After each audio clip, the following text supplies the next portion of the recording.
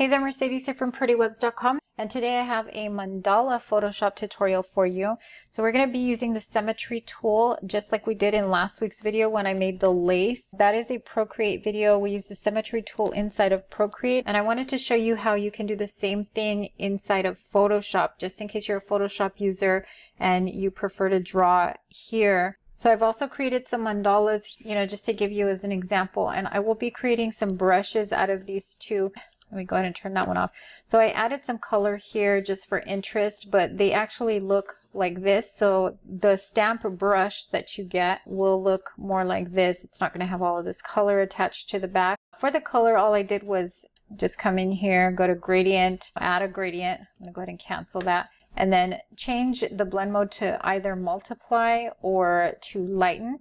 So for this one, I used multiply because it's a thicker line work. The same thing with this one, just much thicker line work, but I could easily change that. Let me go ahead and click on lighten. You can see what that looks like. Now on the post for this tutorial, you'll have an automatic download. So you're going to have a lace and a mandala brush there. And if you have access to the lab, you'll have a whole pack of mandalas and a whole pack of the ABR lace brushes as well. And if you don't have access to that, don't worry, it's free. All you have to do is sign up at the footer of any page of Prettywebz.com and you'll have access to that for free. I want to show you the tool that we're going to be using, and that's right here, the Symmetry tool.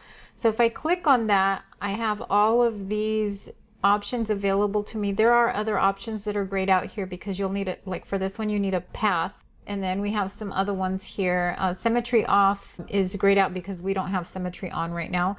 But this is the tool that we're going to be using. If you're working in an older version of Photoshop, you'll have to come up here to Photoshop Preferences, come here to Technology Previews. I don't have that available to me here, so I can't really demonstrate that for you. I'm using Photoshop 2021, so the option is not available, but in an older version, it will be here somewhere, and you can just click on it, turn Photoshop off, and then back on, and you will see that little butterfly up there. So basically what it is just a drawing guide that mirrors what you're doing on the opposite side of the guide. Like for example, this circle, that is the circle that I used to create this right here. All I did was draw on one side and it mimicked the drawing on the other side. So I'm going to press the brush tool, make sure I'm on a layer. I'm going to press the brush tool and I'm going to bring this down a little bit. I just want a very thin line. I just want to show you what it's doing. So I'm drawing this line here and it's just mimicking it on the other side. What it's drawn on this side is smaller than it is on the outside. So they're not all like that, just this circle because you have a smaller space on the inside. But this is the first one. Now if I come back in here, you can see that I have the option to turn off symmetry because I have it activated here. I also have transform symmetry and hide symmetry. This is the circle. This is just an example of the spiral. So that's going to be right here. Horizontal line. A vertical line, you can see that the line is here. Anything I drew on this side automatically got drawn on that side as well. Dual axis. This is actually drawing in 4 quadrants, so whatever I draw right here is going to show up on this side, and whatever I draw on this side is going to show up on the opposite side here.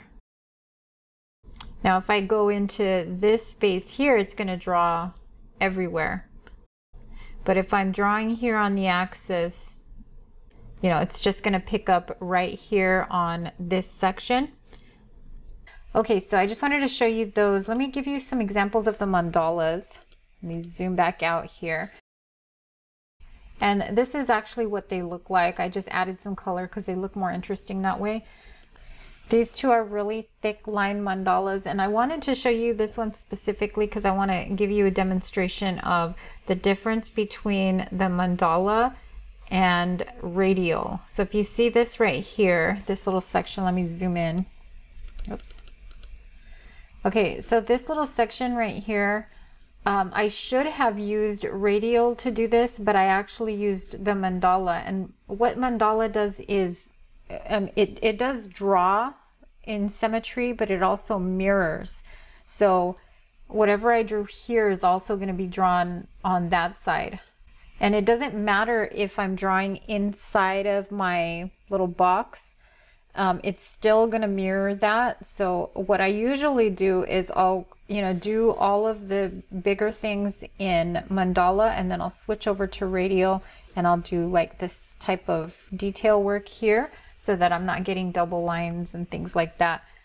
So I just wanted to point that out just in case you start seeing something like that and it starts to bother you. Let me go ahead and turn this one off. These are thinner lines. That's kind of what it looks like without, and then with the color. And then here's just a few more examples of that mandala. So let's go ahead and get started with creating one of these. I am going to come up here to File, New, and I'm going to make just a 1024 by 1024. I'm going to take down my resolution to 72, and I'm working in color, RGB color 8-bit. I'm going to go ahead and click Create, and I'll add another layer here. Now you can see that that's not available. So I actually have to have my brush selected right here in order for this little butterfly to show up. So I just hit the B on the keyboard, and I'm going to go ahead and click on this and choose the mandala. It's going to ask me how many segments I want. I'm going to use 8 for this one, and you can use up to 10, but we'll go with 8 for this. It's going to give me this guide. I can place it anywhere I want. Once I have it set to where I want it, I can just press return or enter on my keyboard, and it's ready to go. As far as the brushes go, you can use any brush. I tend to use the hard round for things like mandalas. You can use the pencil, any brush tool, and the eraser tool for this, but there are some of these that will not work. So if you see like a little icon right here next to the brush, these types of brushes are not going to work. I'm going to go ahead and choose the hard round with pressure because I'm using a tablet, and then I'm going to just come in here and start drawing. So I like to draw out from the center, and I'm going to choose a section, but keep in mind that because we're in mandala, it's actually going to mirror inside of the section. So it's not, you're not going to go around like that where it mirrors, onto each line. You'll actually be mirroring inside. So let me give you an example. So if I want it to look, if I want petals like this, I'll actually have to come in, and mirror from the inside. So just keep that in mind because that can be confusing. The difference between mandala and radial, that is it, just that mirroring that it's doing right there. If I come in here to radial, and I'm going to do 8 also with that one. So this one is drawing off the line. So it's copying it in each section where the mandala copies inside the section. I hope that's clear. Let me go back over here to the mandala. I'm going to choose my 8, press enter to accept it. And I'm just going to come in and start drawing.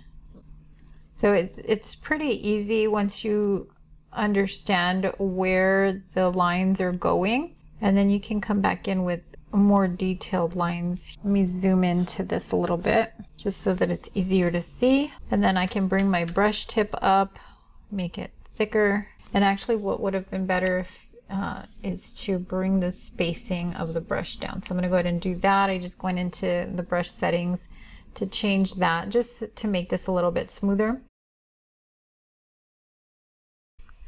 Okay, now this section, if I decided that I wanted to put some dots down here, this is where my mirroring is probably going to affect the design. So you can see where it started to mirror right there. If I come in here, so you'll see how I'm getting that double up right there. With that, instead of using the mandala, I would just come back in here, go to radial, switch that to 8, accept it, and then I can draw those dots out without having, all of that extra there. And then I can just, kind of swap between the two.